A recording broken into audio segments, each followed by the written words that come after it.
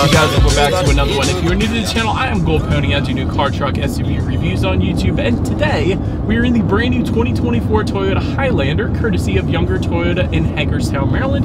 For more information on their inventory, please feel free to check out the link in the description box below. So today we're in this one because the Highlander does come with some excellent safety.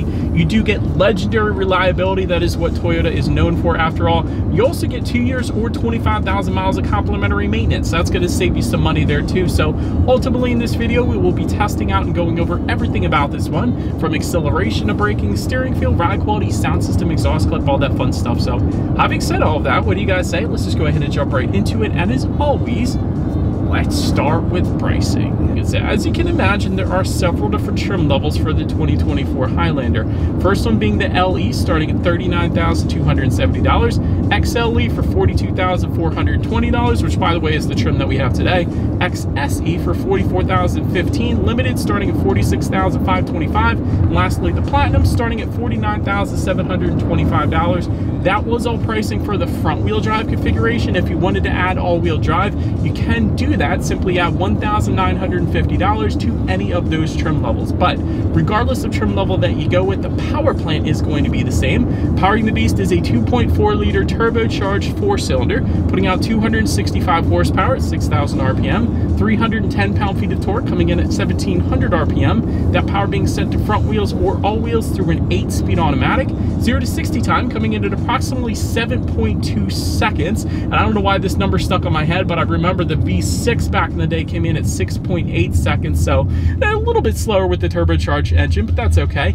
MPG numbers then coming in at 22 in the city, 29 on the highway for the front wheel drive, 21 city, 28 then on the highway for the all-wheel drive, taking regular unleaded fuel. And for the record, that is 1 mile per gallon better than the naturally aspirated V6 that the Highlander came with in 2022. But so then before we do any kind of fun acceleration test here in our Highlander, I do want to mention to you guys the drive mode. There's actually some buttons located directly behind the shifter. Buttons will include Eco, Normal, Sport, and Snow. And then if you were to go with an all-wheel drive variant of the Highlander, you're going to add to that Mud and Sand and a Rock and Dirt mode as well, ultimately adjusting things like the shift points, the throttle response, the steering sensitivity, and all-wheel drive system engagement actually as well. So now having got all of that out of the way, what do you guys say? Let's go ahead and find it straight away. Let's put the Highlander here to the test, and let's see how quickly we can get our new 2024 Highlander here up to speed. All right, merging onto the highway, go.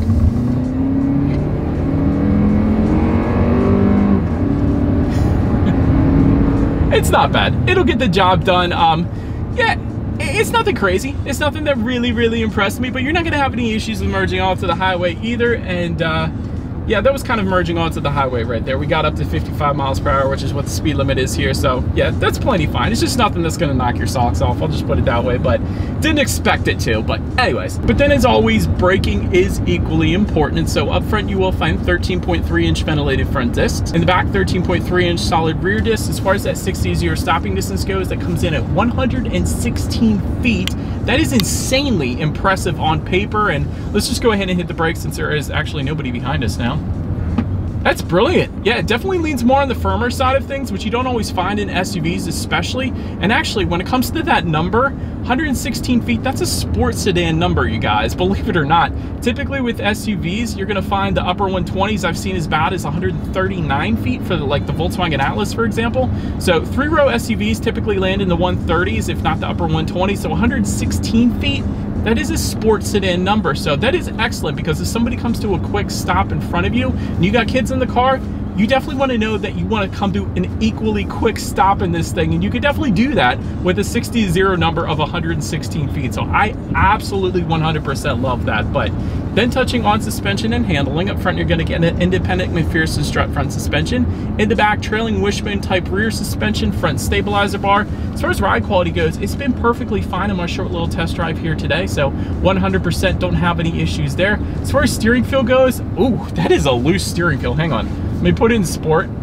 It does tighten up a little bit. It's a little heavier of a weight to it in that sport driving mode, but man, if you put it in normal driving mode or eco, it is such a loose steering feel. Now, I don't expect it to be super heavy. This isn't a sports car after all, but Typically with SUVs, you do find a looser steering feel, but this is pretty darn loose. But anyways, then touching on cabin noise, we are going 56 miles per hour right now, and honestly, it's perfectly fine. So I definitely don't have any issues there. I did want to mention with the cabin noise though, an acoustic laminated front windshield does come standard, but then if you were to go with the limited or the platinum, you're also going to get acoustic laminated front side glass as well. So that is a luxury feature right there that you typically find in like BMW or Mercedes-Benz. So if you want that super serene cabin, go with the limited or the platinum trim level. I'll just put it that way. Then touching on rear visibility here, I can see perfectly fine out the back. It's pretty much as you would expect a 3-row SUV to look like. The second row headrests are kind of big, but it's okay. I can still see perfectly fine. But touching on forward visibility, rain sensing windshield wipers do come standard for all trim levels. So whenever the Highlander detects any kind of mist or rainfall, it's going to automatically turn on those windshield wipers for you. So just one less thing you got to worry about there. Did want to also mention though,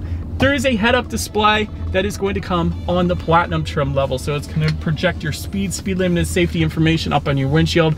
So it better helping you keep your eyes on the road. So I gotta love that as well. But anyways, that pretty much rounds out the performance segment of this review, you guys. Let's now go ahead and take a look at the exterior of our brand new 2024 Toyota Highlander. All right, and so here she is, you guys, the new 2024 Toyota Highlander finished in wind chill pearl, which by the way is a $425 paint option in case you were curious, but I actually like it. It definitely does look like a pearl as opposed to a metallic, so I think it looks pretty darn good. There's not many pearl colors out there. But anyways, let's go ahead and start with where this one is made. Taking a look at the VIN, first character is the number 5, indicating that the Highlander is built and assembled here in the US, in case you were curious. But starting up front, black painted front grille will come standard with either silver or chrome trim, depending upon the trim level that you go with, of course.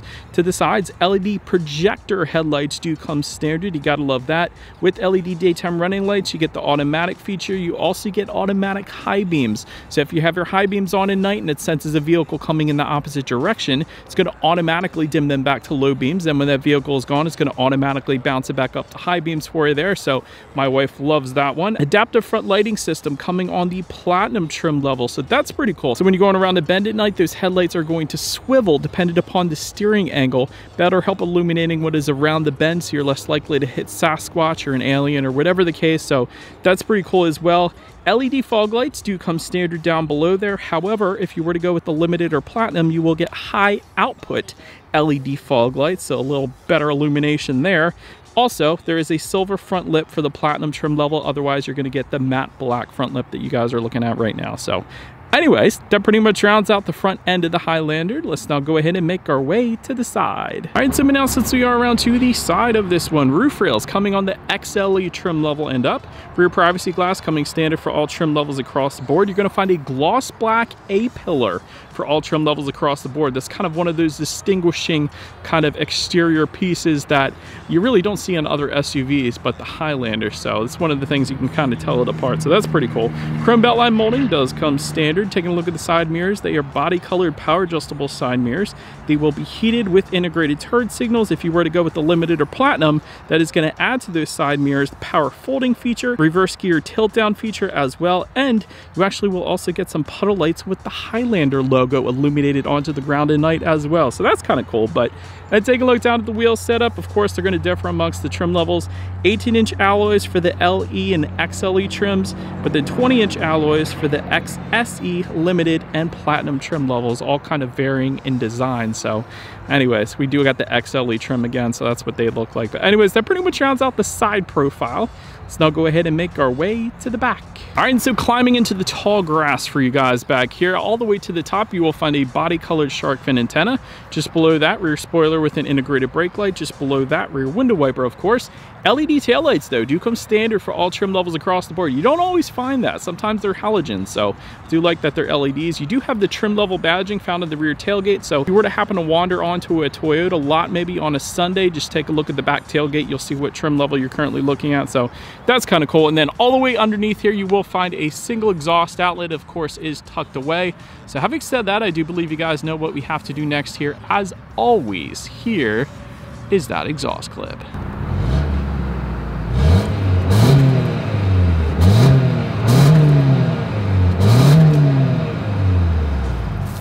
Alright, so now since we are around to the back of the Highlander, when it comes to opening up that rear tailgate, it is going to be a hands-free power tailgate for all trim levels but the LE actually, and that's newly standard for all trim levels but the LE. Before it used to come on only the top trimmer too, so that is pretty cool. So all you need to do if you have your hands full is simply walk up behind the Highlander, just kick your foot underneath, and it is going to automatically open up for you. Of course, there's a button on the tailgate itself, there's a button on the key fob then as well, but once opened up, cargo capacity comes in at 16 cubic feet behind that third row. Of course, you can fold that third row down, bumping that up to 48.4 cubic feet, and then with all rows folded, that comes in at 84.3 cubic feet, which is pretty much right in line with the competition like the Honda Pilot, for example. It's all pretty much the same, but of course, that's a 60-40 split in case you're curious. There is some cargo lighting back there. You're going to find a cargo cover. There's a 12-volt power outlet. You do have some tie-down anchors, grocery bag hooks. There's some in-floor storage underneath of that cargo floor as well, and there's a little bit of hidden in-floor storage kind of to the back corner too,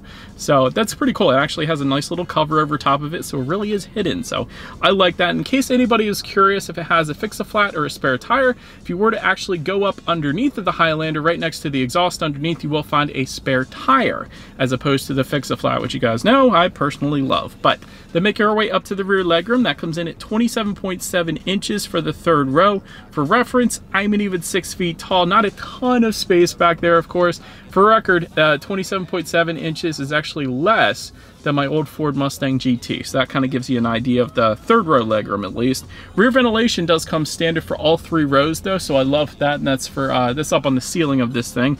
Also, third row does have cup holders, also wanted to mention that. But then make our way to the second row legroom. That is going to come in at 41 inches even. For reference, again, I'm still an even 6 feet tall. This is how much space I have back there. Captain's chairs are going to come standard, but we do have an optional 3-row bench setup in our particular Highlander, our spec that we have today. So again, the captain's chairs are going to come standard, so you got the 2 seats in the middle row there. You can just walk up the middle if you like, but bench seating is available. So USB charging ports though do come standard for their second row passengers. There is a 120-volt power outlet available. We don't have it. Heated second row is going to come on the Platinum, and then rear window sunshades actually do come standard for all trim levels but that bottom LE trim. So I definitely am a big fan of that, because a lot of times I'll get my kids Chick-fil-A or McDonald's and we'll sit in a parking lot and eat it, and one of them always has the sun in their eyes, and that is why they made rear window sunshades. But so then making our way up to the front seats, fabric trim seats do come on the LE trim level, Softex upholstery for the XLE and XSE trims, leather seating for the limited and platinum trims, 8-way power driver seat does come standard, 8-way power adjustable passenger seat for the XLE trim level and up.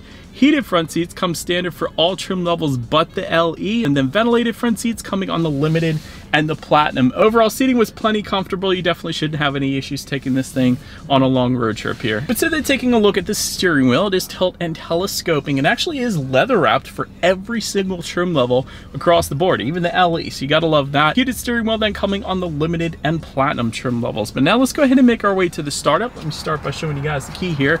You got your Highlander lettering on the one side. That's pretty cool. And then when you flip it over, lock, unlock, the button to pop the rear tailgate, of course, but it is all keyless entry with a push button start that comes standard for all trim levels. So all I'm going to do is simply just put my foot on the brake and press that engine start button located just to the left of the air vents there. Once started up, when it comes to the gauges, 12.3-inch digital gauge cluster is going to come on the limited and the platinum. Otherwise, you are going to get what you are currently looking at, which I actually don't mind. Tachometer is on your left, speedometer is on your right. There is a nice design to it, but then there is also that digital gauge cluster front and center to control what is on there. There are steering wheel mounted controls found on the left side of the steering wheel. Gives you things like your outside temperature. There's a digital speedometer, how many miles you have left until you hit empty. There's some safety information, radio information, all-wheel drive information. There's all kinds of different stuff. So pretty much everything you could possibly want on the digital portion of the gauges there. So then making our way to overall interior quality, power moonroof is going to come on the XLE, XSE, and limited trim levels.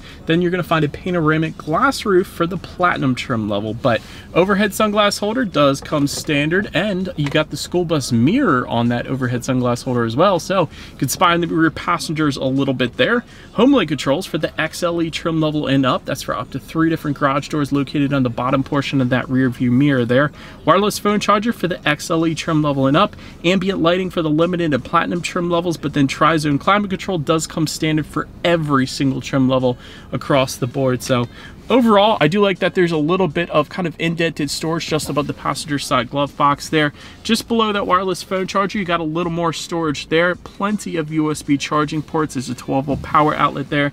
To the right of the shifter, there are dual cup holders, and within the center armrest here, there is a ton of space. That is more space than I'm definitely used to seeing. That is so much storage space for a 3-row SUV. It is ridiculous. There's a 12-volt power outlet in there as well. So overall, as far as interior quality goes, it's not bad. There are some hard plastics like surrounding the shifter, and cup holders also found on the doors as well. But other than that, it's definitely not bad. I don't have a problem with it, at least. But then taking a look at the infotainment screen, it is going to be an 8-inch color touchscreen display for the LE, XLE, and XSE trims, but then a 12.3-inch color touchscreen display for the limited and platinum trim levels.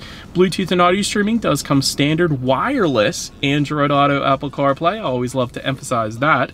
Driving information coming standard up there, and of course your radio information. So when it comes to the sound systems, there are 2 of them. 6 speakers is going to come on the LE, XLE, and XSE trims, but then an 11-speaker JBL sound system is going to come on the limited and the platinum trim levels. So having said that, what do you guys say? Let's go ahead and turn on the radio. Let's see what we got playing today, and let's test out the clarity of this one.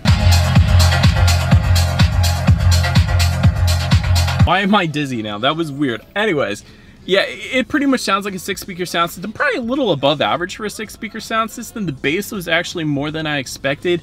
Clarity was fine as well. It's just nothing crazy. It's 6 speakers for a 3-row SUV, so that pretty much says it all right there. But it wasn't bad. But last thing I want to mention to you guys on the infotainment screen, at least, is when you do put the Highlander in reverse, you will find a rear view camera coming standard across the board, letting you know who or what is behind you, which is always going to lead us into safety. And so first, let me start by mentioning IIHS Top Safety Pick Plus, which is the very highest designation given by IIHS. So that pretty much says it all right there. Front side curtain airbags do come standard. Driver's knee airbag up front, but also a passenger seat cushion airbag. Those last 2 don't always come standard, so I like that. In the back, you're going to have latch, aka lower anchors and tethers for children for the rear car seats. Rear child door locks, tire pressure monitoring system, but also coming standard. Toyota Safety Sense 2.5 Plus. That gives you a pre-collision system with pedestrian detection, lane departure alert with steering assist, lane tracing assist, road sign assist, dynamic radar cruise control, and a blind spot monitor with rear cross traffic alert. Then if you were to go with the limited or platinum, you're going to also get front and rear parking sensors. So overall, when it comes to my final thoughts here of the Highlander, excellent safety. That's always the first thing you should look for in a 3-row SUV, because more than likely you're going to have kids in the back. So the fact that it's an IIHS Top Safety Pick Plus, again, it doesn't get any better than that. That's what Volvos get. So that says it all right there. You got to love that. Very serene cabin, of course, as well, which kind of surprised me. Kind of luxury-like, actually, so definitely was a big fan of that. As far as room for improvement goes, it is a very tight 3rd row. I will say 27.7 inches is definitely not all that much, but I would imagine you could probably move the 2nd row seats up a little bit if you did have 3rd row passengers, and maybe possibly that would help. I don't know. If you did need more space, just go with the Grand Highlander. Also, there are some black plastics in here. I probably would have swapped that out with maybe a gloss black finish, either that or some kind of texturized silver plastic finish, as opposed to just the matte black plastic like surrounding the cup holders, also on the doors there. And ultimately, the thing in the back of my mind still is this new turbocharged 4-cylinder they started putting in the Highlander last year for the 2023 model year. I still would prefer the V6. The V6 is pretty substantially faster, and it only is 1 mile per gallon less than you would get with the turbocharged 4-cylinder. So for me, I'm going V6. Let me know what you guys think about the Highlander in the comment section below. But that is about it for this one, you guys. Thank you so much for watching. Feel free to follow me on social media at the bottom of the screen if you want to see what's coming next on the channel before it gets to YouTube. Be sure to hit the subscribe and the bell notification button if you're into new car reviews, because that is what we do here on this channel after all. Do appreciate you guys watching more than you know, and I will see you guys all in the next video. Stay gold.